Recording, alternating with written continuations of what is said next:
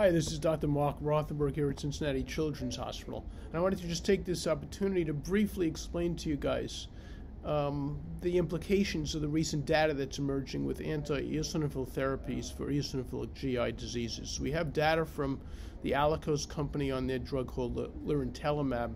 That was phase 3 data for EoE and EOG, or eosinophilic esophagitis and eosinophilic gastritis.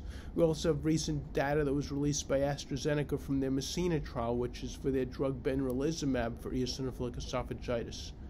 It's important to note that both lirentelimab and benralizumab, those two drugs, work by the same basic mechanism. They deplete eosinophils in a safe manner in patients.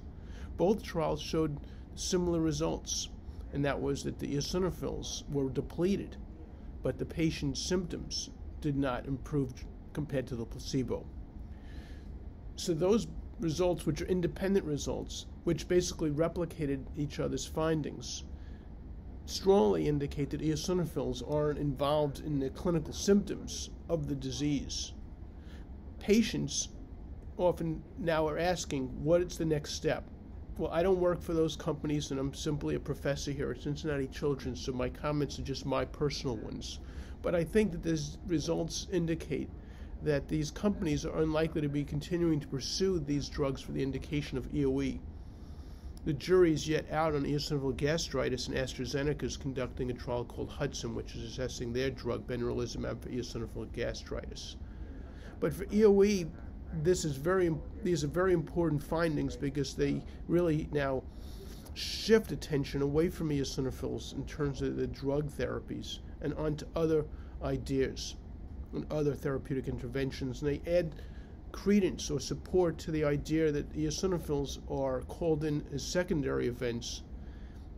But the primary problem is more related to the adaptive immune system, which is the food-driven response, which is what we call the type 2 response. And there's a number of drugs now in development. Particularly, we know that dupilumab works very well for EoE, and now we need to consider that drug, which is upstream of the eosinophil, may be useful for other eosinophilic GI diseases, and it substantiates the value of a study that we're conducting in association with the Consortium of Eosinophilic GI Disease Researchers called EGID, which is a randomized controlled trial studying the effect of the drug dupilumab in patients with eosinophilic gastritis.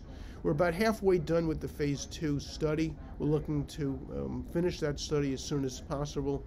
So these results really substantiate the importance now of looking beyond the eosinophil. And I want to thank the patients that really contributed to these two studies that were reported, including the Allakos study on eosinophilic gastritis.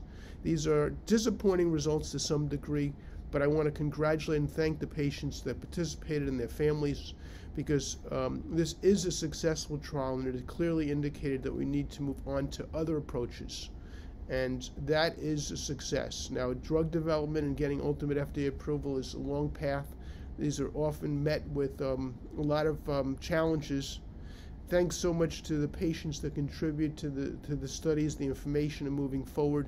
I think that we're getting closer and closer to find other drugs, and dupilumab is a victory for eosinophilic esophagitis, the patients, the family, and science, and it's encouraging to see now that we need to move on to the beyond the eosinophil, and indeed there's a number of approaches now being taken to advance other drugs that will be useful.